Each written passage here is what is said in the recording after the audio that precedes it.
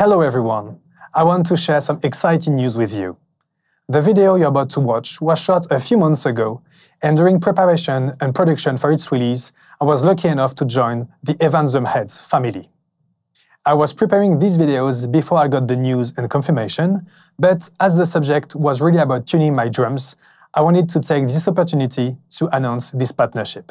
A future video will be released with details of the heads I chose to use on my set, including some nice surprises. I hope the content of this video series will be relevant for you all. Now, let's get on with the video. Enjoy!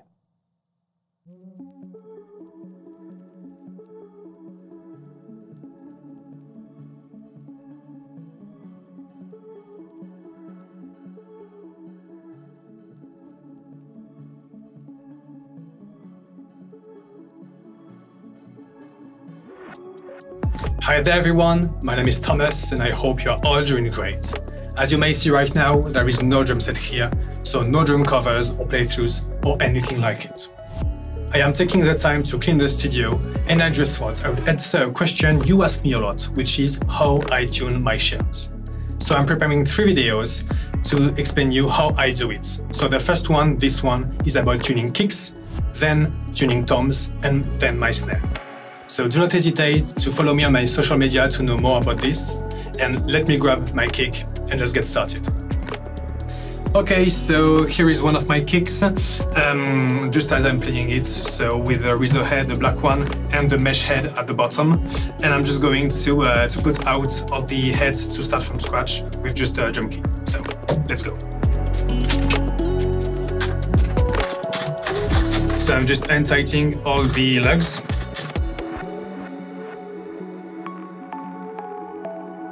I'm just pulling off the hoop and the head, and I'm just going to do exactly the same thing on the other one.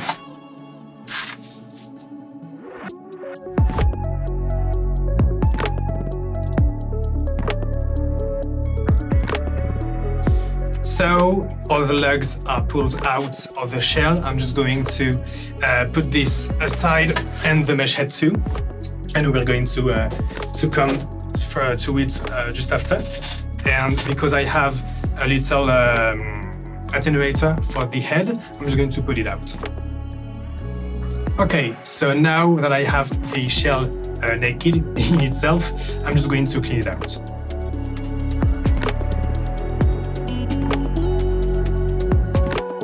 Now that the shell is completely cleaned, I'm going to mount an acoustic head, because you know I use mesh heads, so for the sake of the video, I'm going to explain to you with an actual acoustic head.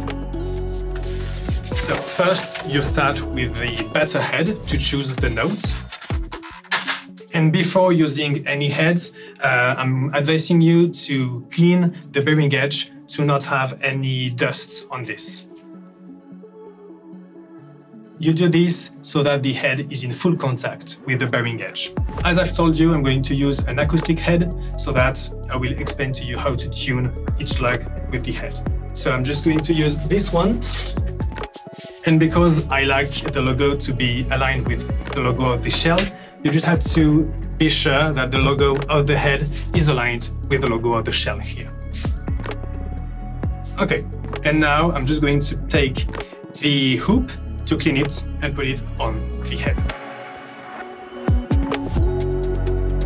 Now that this is cleaned up, I'm just going to align the hoop with the black tape here and the logo, of course, and I'm going to start finger tightening all the lugs.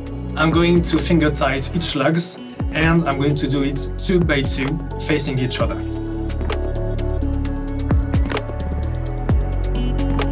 You just have to equally tight each lug with the finger and not with the drum key.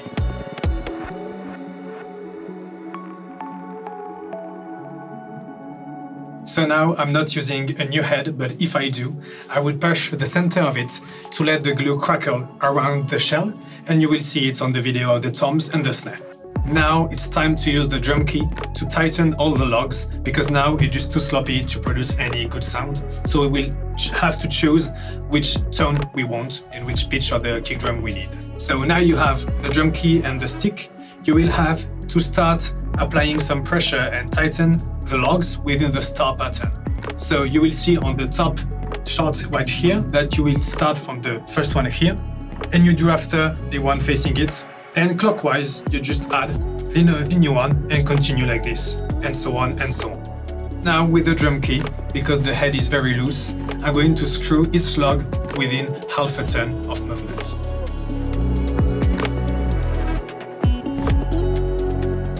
Now I'm going to listen to each logs, and when I hear one which isn't in the right pitch, I'm going to use the drum key to tighten it to make it be higher, or loosen it to make it lower. So we hear this one is lower, but I like it. So I'm going to continue and choose the one I want to have as my pitch from the kick drum. Much higher.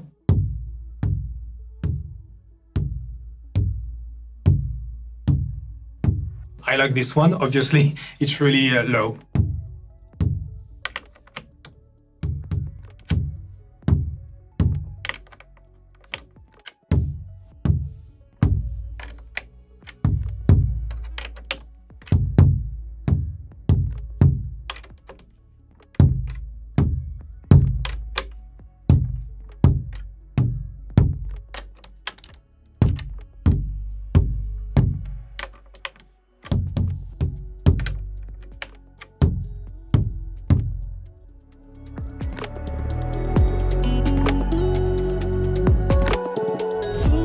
At first, it may be difficult, because you have a lot of things to do and a lot of things to hear. But with time and practice, you will know what you want out of the sound of your kick drum. And with time, it will be easier and easier. Now that I have the right pitch on this kick, I will do the same thing with the Rezo head.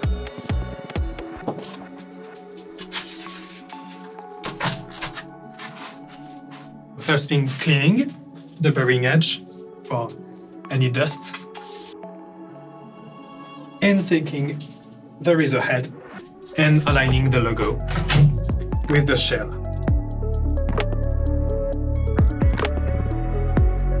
Okay, and now I'm going to put exactly the same lugs in each side.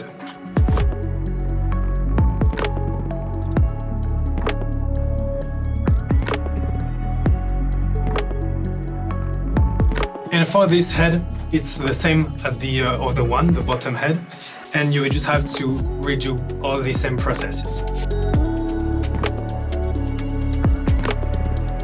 And same thing, I'm going to hear each lug in the same area to know which type of resonance I need and the same pitch.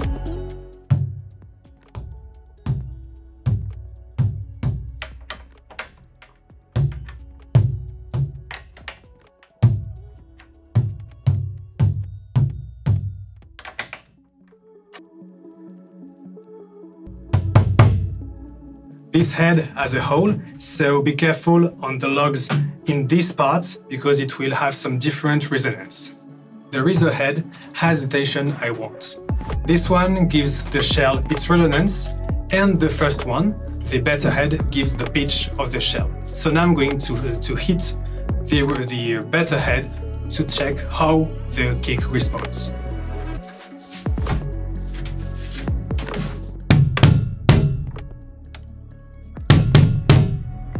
So I'm going to use the Events EQ pad to block the resonance of the better head.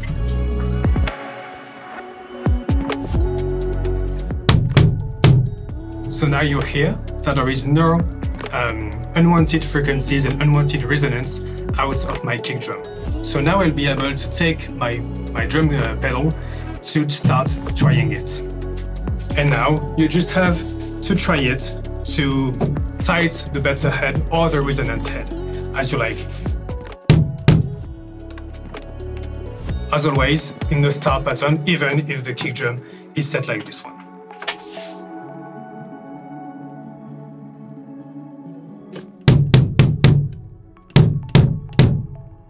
I've shown you how to tune your kick drum, but now I'm going to do it all over again with my mesh head, because what I want when I play is a really tight kick drum head to have a little more rebound from my pedals and then playing my double stroke technique.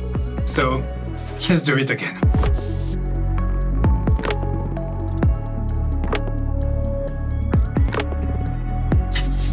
So, I didn't tell you, but you see here that there is a hole in the razor head. It's just for two things. The first one is to control the resonance of the kick drum and let the air pass through. And then, if you record an acoustic drum, it's to be able to put some microphone inside the kick drum. But I do not need it because it's always triggering, and I'm just going to put my black head without any hole. As always, logo aligned, and I'm just going to finger tight it because I do not need any sound from this one.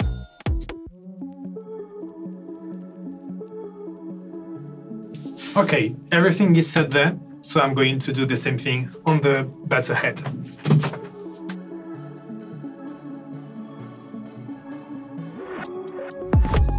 Okay, and now the only thing I will do is to crank up this head so that I will have the most rebound out of it.